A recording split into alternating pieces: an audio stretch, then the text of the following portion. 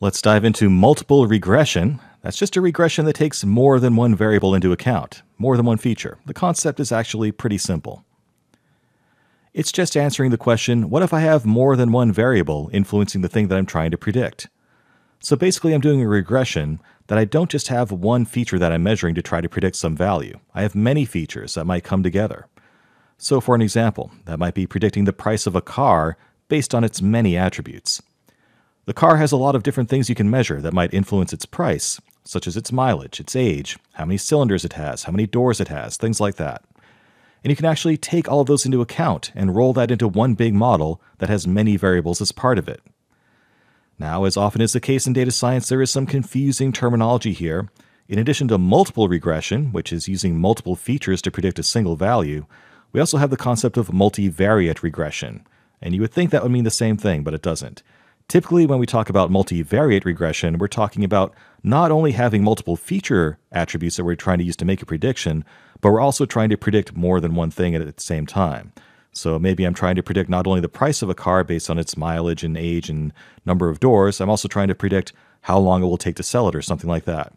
That would be an example of multivariate regression, where we have multiple things we're trying to predict in addition to multiple features being used to make those predictions.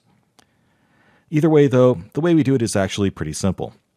So we can just have, instead of a single coefficient attached to some single feature variable, we can have multiple terms with multiple variables.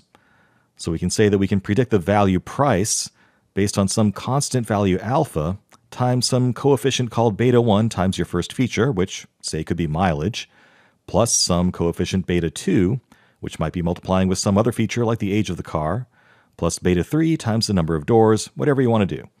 And those coefficients are just measuring how important each factor is to the actual end result.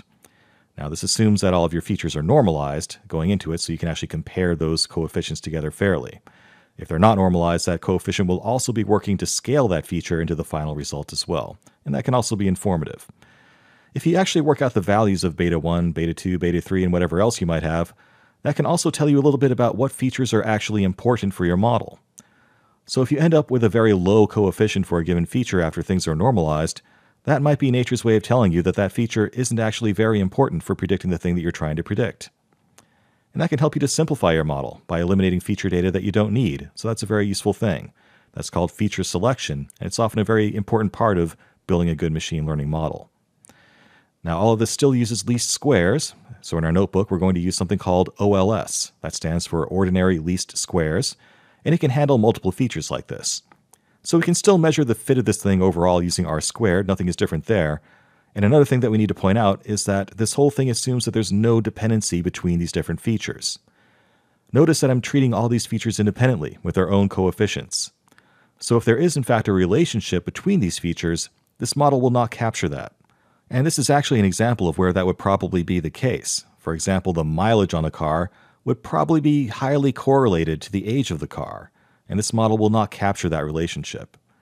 In fact, you'll probably be just fine just using mileage or age independent of each other, but this could at least tell you which one of those is more important to keep.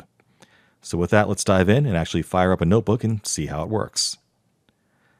There is something called the stats model package that makes things easy, and it offers the OLS model that we can just use to go off and make it chug away and do it all for us. So let's make that example of multiple regression real. Go ahead and open up the multiple regression notebook file here, and you should be seeing something like this. Now, to make life a little bit easier, I've uploaded a little simple cars Excel spreadsheet here to my website here, and we're just going to use Panda's read Excel function to load that directly into a Pandas data frame, so Shift-Enter. And if that fails, just try it again. Sometimes, HTTP connections can be a little bit wonky. So let's take a look at what we have to deal with here. We're going to use matplotlib to visualize these things. Let's actually import the columns mileage and price only from that Excel spreadsheet. And then I'm going to bucket it up by 10,000 range intervals of mileage. And we'll bucket that up between 0 and 50,000 miles on our cars. So basically, we're going to take all of the cars in this spreadsheet of Kelley Blue Book values that includes things like the mileage on each one and the price that it was sold for, and bin those together into 10,000 mile increments. We'll then compute the mean for each of those bins, print it out so we have a good idea of what it looks like, and plot it so we have a feel of what that data looks like as well. Shift-Enter, and we'll see what happens here. All right, so you can see that we've bucketed things into mileage ranges, 0 to 10,000, 10,000 to 20,000, and so on and so forth, up to 40,000. And we have the average mileage value within each range and the average price for each of those ranges as well. And when we plot that, we can see pretty clearly that as the mileage increases, the sale price decreases, which is what you would generally expect. Now, if you actually go beyond 50,000 miles, things get a little bit weird. There's some outliers that actually mess up the data, but generally speaking, more mileage means lower sale price. Not too surprising there. So let's continue to use pandas to split this matrix up into the feature vectors that we're interested in. So remember, we want to do multiple regression. We want to try to predict the price not only based on the mileage, but also on other stuff too. So let's see what we got here. We can actually extract not only mileage, but also the number of cylinders in the car and the number of doors in the car. So that's going to be our feature variables. And typically, we refer to feature variables by large, uppercase X. And we refer to the thing we're trying to predict by a lowercase y, just sort of the convention in machine learning, if you will. So we have a bunch of feature vectors, 3 feature vectors, mileage, cylinder, and doors, that are going to be used to predict the value of price. Okay, that's kind of what we call our label data. All right, so the first thing we need to do is actually scale everything down into a comparable range. So we're going to use the standard scaler here and the fit transform method to actually convert all of the mileages, cylinders, and door values into uniform ranges between -1 and +1. There's a couple of reasons for doing that. One is that a lot of models work best with normalized data like that, but it also allows us to compare the coefficients we end up with apples to apples, right? So we don't have to take the scaling of the actual numbers into effect. We can just look at the actual beta coefficients that we end up with and look at them and say, okay, this means that this one is having this effect relative to the others. So we'll go ahead and do that and print it out so we can see what our scaled feature data looks like. And then we will call statsmodels OLS function, passing in the label data, y, that we want to predict the prices, and the feature data that we're having the X vector here that contains mileage, cylinder, and doors features. And we will fit that data to a model and print out a summary of the model when we're done. So let's go ahead and kick that off. Bunch of warnings here we can ignore for now.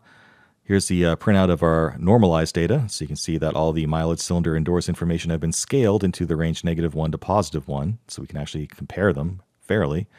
And here's the actual summary of the model itself that it came up with. So that's interesting. You can see the actual coefficients here that ended up on each of the feature values. So basically the beta value that's multiplied with the normalized mileage data will contribute -1,272 to the final price. The number of cylinders is +5,000 some odd, and doors is -1,400. So that alone tells you a lot about the model, right? First of all, just the magnitude of these coefficients tells you that the number of cylinders is actually the most important feature for predicting the sales price, which is maybe a little bit surprising. Might be due to those outliers we talked about to some extent. And the more cylinders you have, the higher the price, so that's a positive coefficient. Whereas the mileage, of course, is a negative coefficient because the more miles you have, the lower the price.